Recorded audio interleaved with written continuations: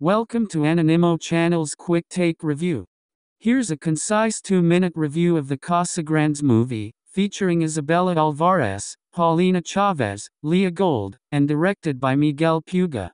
The Casagrandes movie expands upon the beloved Casagrandes cartoon series. In this installment, Ronnie Ann and her family embark on a vacation to Mexico, where she inadvertently releases a demigod. Now, she must unite with her family to halt the unleashed force.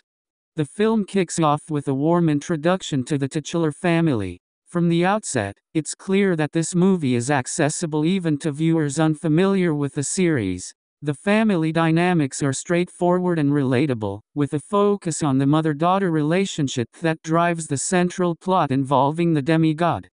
Designed with kids in mind, the animation style is vibrant and cartoonish, ensuring visual appeal. Beneath the surface, the movie imparts subtle messages about responsibility and growing up. Clocking in at a concise runtime, it avoids any dull moments.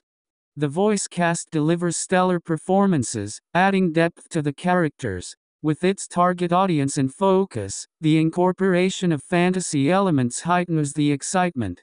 In summary, the Casagrandes movie offers enjoyable entertainment for the entire family, regardless of familiarity with the source material. For those intrigued by similar plotlines and sensibilities of the movies listed here, the Casagrandes movie is a compelling choice. Don't forget to subscribe to Anonimo channel for more quick take reviews and recommendations. Peace to all.